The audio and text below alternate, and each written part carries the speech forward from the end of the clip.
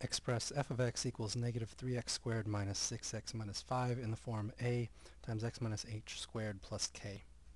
Well, we'll start with the form we were asked to use, which we were given. So that's f of x equals negative 3x squared minus 6x minus 5.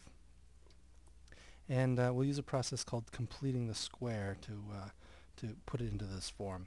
So first step in that is to look at the first two terms and factor out the lead coefficient of the x squared term. So we'll factor out a negative 3. That leaves behind x squared plus 2x. I'm going to leave a little space before I use my closed parenthesis because I'll need that in a minute. Outside I still have my minus 5. Now my next step is to complete the square of what's in the parentheses. So a perfect square trinomial is one that has the form x plus y squared, which is x squared plus 2xy plus y squared. So we're trying to work with something of this form so that it can be factored back as a perfect square.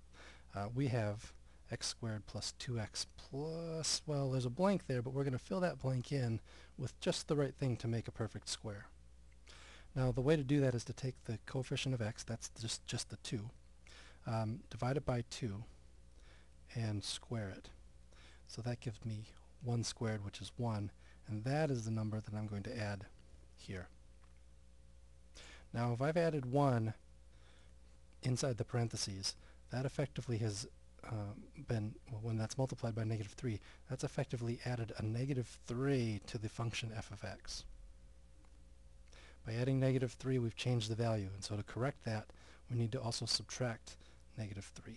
Whatever we add here, when you take into account the number that you factored out, you need to adjust and compensate for that addition through subtraction of the same thing. Alright, let's simplify the next, to obtain the next step. We have negative 3. It's true that if we factor this, by design, we get x plus 1 squared. That's why we chose the 1 in the first place. And you can verify separately that x plus 1 times x plus 1 does actually give you what we said it should. It gives us the x squared plus 2x plus 1. You can multiply x times x and get x squared. X times 1 and another x times 1 gives me 2x, and then 1 times 1 gives me 1.